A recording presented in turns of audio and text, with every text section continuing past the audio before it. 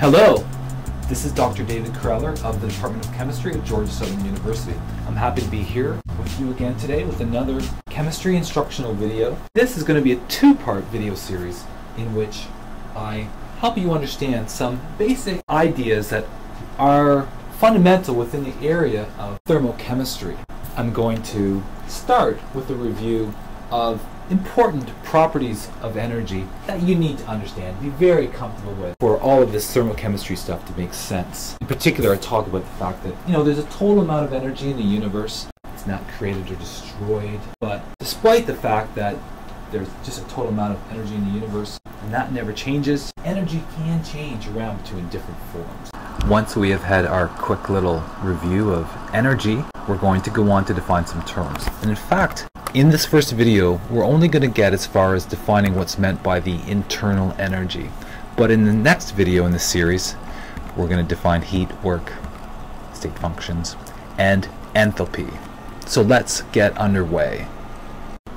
To be really good at understanding all of the concepts in the area of thermochemistry, and to be really good at describing the transfers of energy that occur when chemical reactions occur, you need to be very comfortable with the underlying concept of energy. So in this slide, we're going to talk about these two basic properties of energy. The facts that the total amount of energy in the universe is constant, and although the total amount of energy in the universe is constant, energy can change between forms. Okay, so we're going to use a couple of examples. The first example is that of a cyclist. So here we've got a cyclist who's riding her bike around in a hilly area.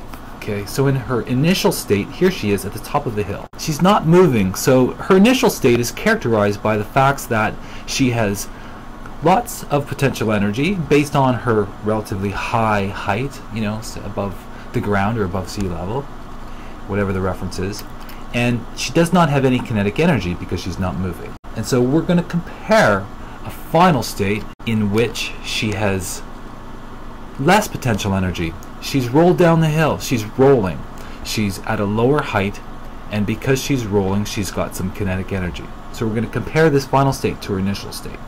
Okay, so in this change, you can see a conversion of energy, conversion of some of her potential energy into kinetic energy. So the total amount of energy that this cyclist possesses is constant.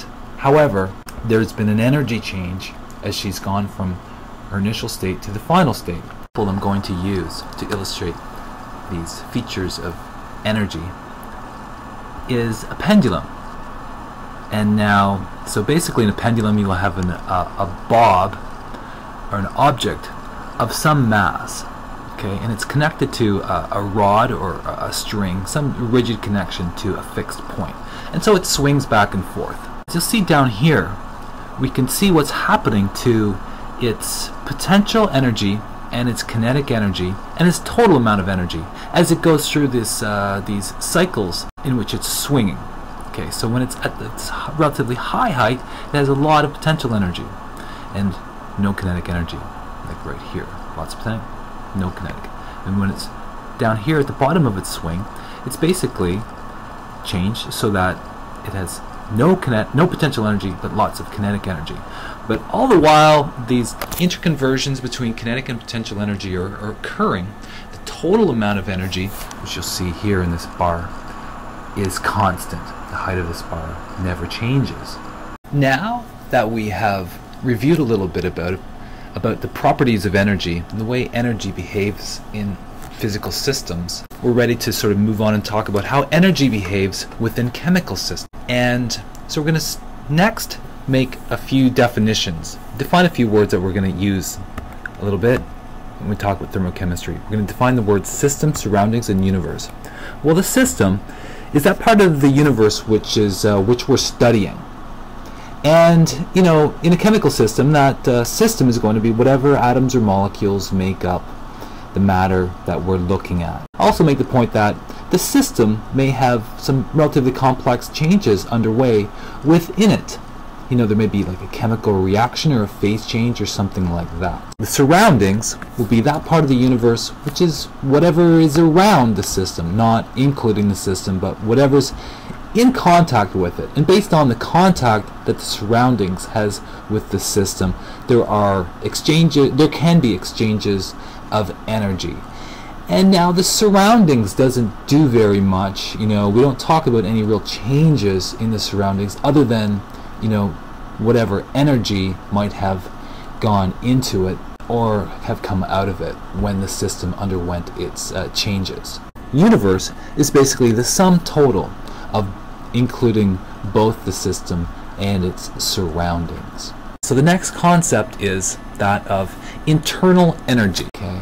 And so energy can move between the system and surroundings. Well, energy is like a physical quantity, as you know, and there's a total amount of it in the universe. If, say, a system goes from some initial state in which it has a large amount of energy and decreases in energy as it gets to its final state, well, because the total amount of energy in the universe is a constant and energy is not created or destroyed, the energy which the system loses has to go somewhere. That energy is then lost to surroundings. So we have this parameter called the internal energy to talk about the amount of energy that a system has. And the internal energy is that parameter of the system that changes when energy is transferred. And so energy can both leave the system and enter the surroundings, be transferred to the surroundings, and energy can also be transferred from the surroundings and be gained by the system, in which case the internal energy would increase. There is a nice little analogy that I like to use to help students understand this idea of internal energy. I hope you like this analogy as well.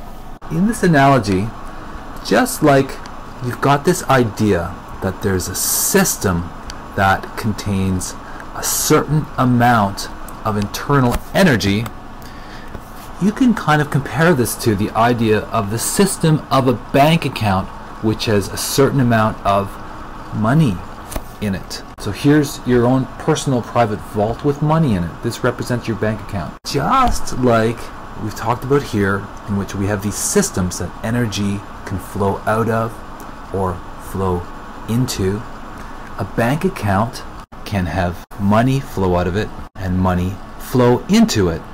If money flows out of your bank account, well, the balance goes down.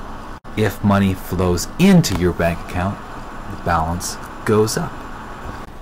Alright, that brings us to the end of this first video in this two-part video series in which we're talking about fundamental concepts that are important in the area of thermochemistry.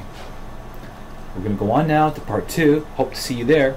And in part 2, we're going to continue our work and we're going to define the concepts of heat, work, and enthalpy.